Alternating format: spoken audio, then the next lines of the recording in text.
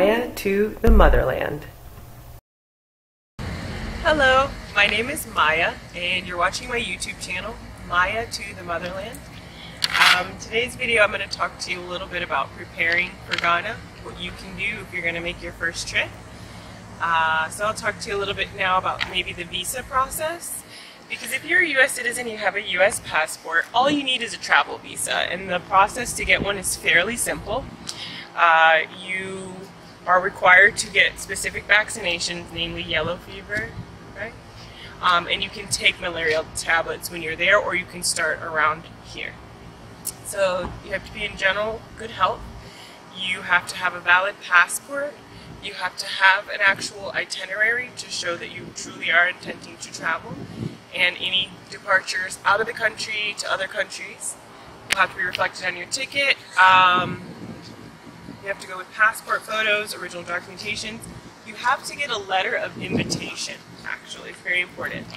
So you have to have your hotel booking or your Airbnb booking or the address of wherever you'll stay. But you also have to have a letter from a Ghanaian citizen stating that they're going to be hosting you, responsible for you, etc. And, you know, if you're not going to stay with the Ghanaian host, you're going to an Airbnb, your Airbnb host can also write this letter for you.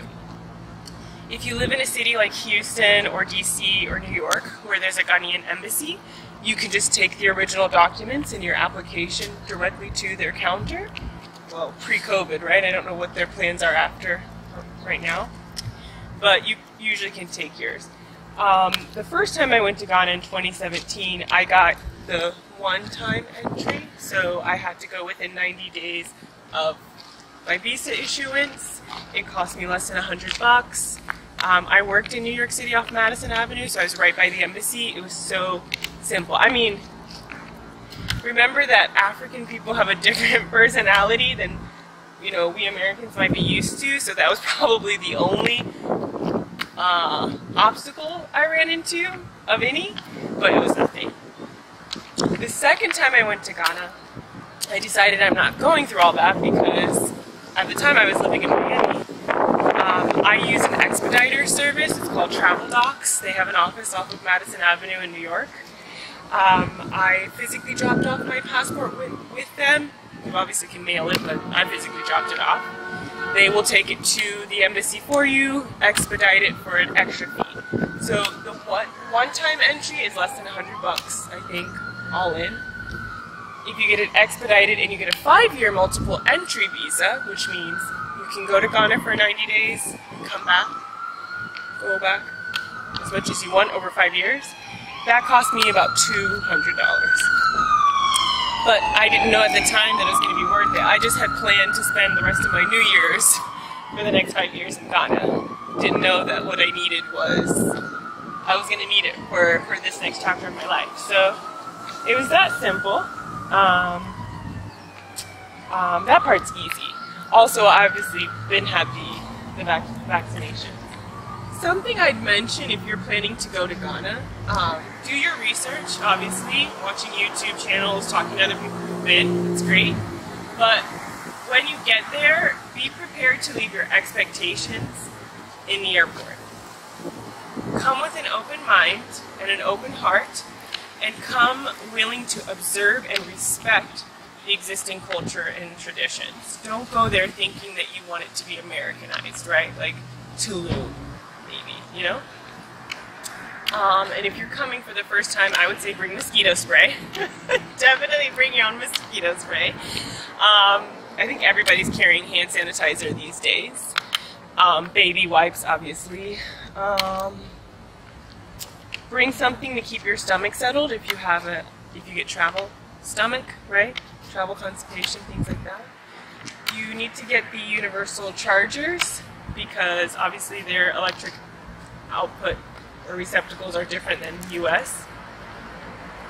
And what else can I say? It's hot in Ghana. It is the hottest, loveliest place. So don't bring really nice heels places because it's like being in Jamaica where you've got a lot of dirt roads or gravel driveways and you'll ruin your heels. take it from someone who's already done that to a few pairs. Also, don't bring any jeans. You're never going to wear them. It's too hot. Bring clothes that breathe, are loose, so you can be comfortable and you can enjoy the atmosphere in Ghana. And if you're natural, and you're looking to do a protective style, wait till you get to Ghana and do it there. It's cheaper, it's a fun experience, and they probably can be super creative. You can do some really fun styles in a short amount of time. But if you don't want to get your hair done, be sure you bring your own hair products, because toiletries that you're probably used to in the United States are much harder to find in Ghana. And I think that's all I can think of. But the visa process is fairly simple. Don't wait till the last minute. You should have your visa a good 2 to 3 weeks before you depart. So start the process early. If you're going to Ghana, you shouldn't be buying a ticket a few weeks before you depart. You should know months before that you're going to go. And you can take advantage of good rates if you book early. But yeah, that's my advice on how to prepare for your first trip to Ghana.